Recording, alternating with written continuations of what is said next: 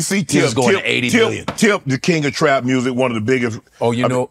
Okay, go ahead. Yeah, you had. Go ahead. You had a beef with Tip. What you? I just want you to know right now before you go any further, I'm gonna side with Tip.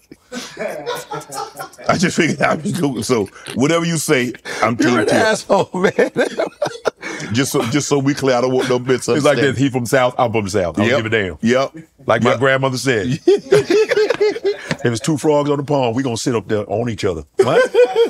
Listen. So what happened? Okay. First of all, me and Tip are cool as hell. Right. Plain and simple. I'm a Tip fan. Always have been. Okay. So I'm in Atlanta Comedy Theater. Mm-hmm.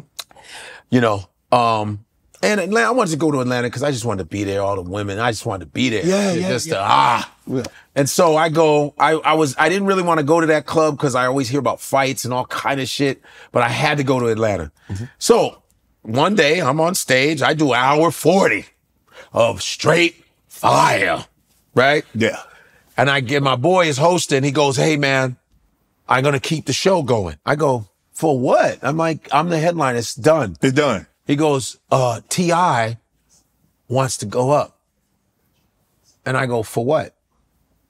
The fuck is it?" I was like, is he going to sing? It's his city. Yeah, he going to rap. He goes, "No, he's doing comedy." I said, "Oh." So I get off stage and I see Tip in the green room. There's two green rooms at the, I don't know if you've ever been there. No. Yeah, there's two green rooms. And I see him, he go, "Hey man, what's up, Godfrey? How you doing, man?" I was like, "Yo." I said, "What's up, Tip?" I said, "Yo, man." I said, "You're doing comedy then?" Comedy? He said, "Yeah." I was like, okay. I just was like, I don't fucking know. Because a lot of times people approach comedy like it's a fucking hobby. It's not a hobby. It's real deal. It's your life for real. And I just like, okay. And I went back to the green room to decompress because I'm just hour and a half. That's what I do. I go to the green room and chill the fuck out. And so I'm like, wow, he's doing comedy? That's crazy. And then the following week, I went on my podcast, In Godfrey We Trust, on the Gas Digital Network. I went on my podcast and we were talking about it. I said, yeah, T.I. is doing comedy. I was like, everybody seems to just be going to comedy like it's that easy. I mean, I'm not the gatekeeper to comedy, but I just like thought it was funny. And then then they said, "Yo, did you go watch him?" I go, "No. For what? I'm the comedian. Why am I going to watch him do what I do better than him for?" That's what I said. Right. I said, it's not a disrespect to him. I just don't believe he's trying to do comedy. Right. And so that excerpt got spread around. Mm-hmm. And there was Schuler King called me. There was some other comedians saying, "Man, you good, man?" I woke up to it. "You good?" I said, "Yeah, I'm good. What's up?"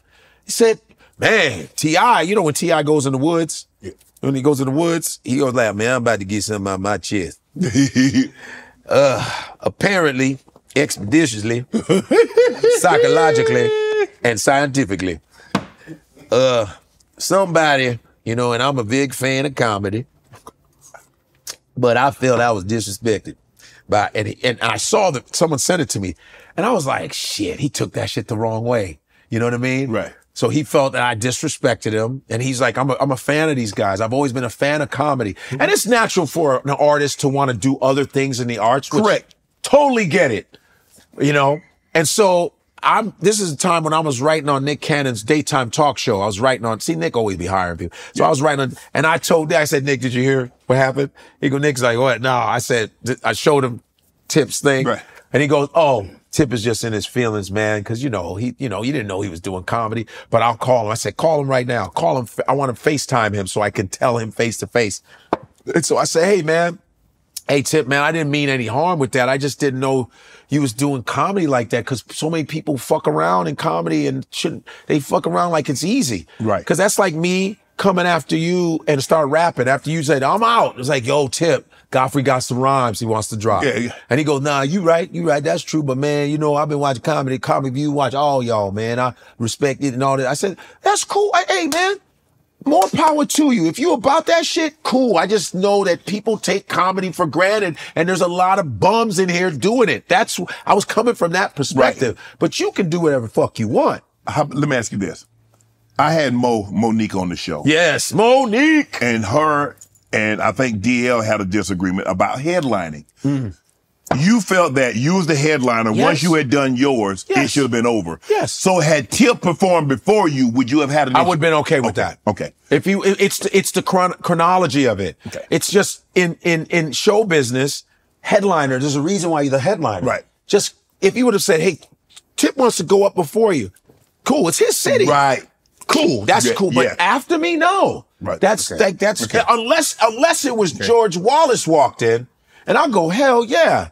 Right? George be like, man, you're just stupid. I'm gonna come over here. I'm gonna do a couple of jokes.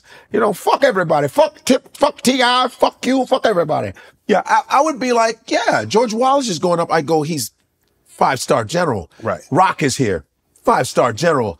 Seinfeld. I don't give a fuck Seinfeld. 5-star general. That's different. Right. But Okay. T.I., you're a rapper. I don't know. You're hip hop. Right. I listen to your shit on my shit.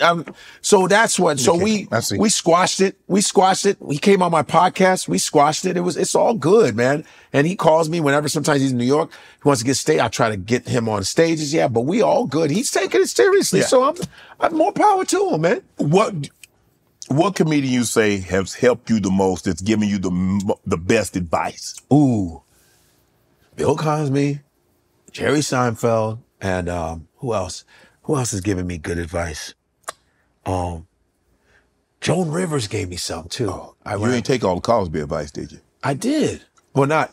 You got to put the pill in the drink, and you got to stir it while she's not looking. You go, look over there. Boop, boop, boop, boop. No, he told me writing is the key. And he says, son, I want you to see the word. See, show business. What is the bigger word? Always remember, business. You got to have the business. I took that. I took the Seinfeld. That was important. Spoke to Joan Rivers, said she gave Joan Rivers was just keep, I love your honesty. Oh, just keep doing it. You're so funny. You're so talented. It was in Montreal, man. I got to meet her, man. It was crazy because she wanted to meet me. Is that the big show up in Montreal where all the comedians go? Yeah, they just X that. It's done. Oh, it's done. Bankruptcy, all that shit. Done. No more Montreal. Oh. And that was the biggest one in the world. Yes. And because Lorel told us about that the comedians go there and then they have big people come, watch different comedians and all this other shit, shatter some dreams, shit like that. Damn. Mm-hmm. It's done. They got maybe Melbourne Comedy Festival, but they got other little festivals, but Montreal was like the main, but that shit's gone. Right. But that's the advice I took. And, Tony Woods gave me advice. Tony Woods, like regular dudes have, but those were the main ones that gave me advice on stuff, Want to join Club Shay Shay? Become an official member by hitting that subscribe button, where you never know who's going to be joining us for drinks and conversation. Don't be late to the party because we like to do something before 2 something.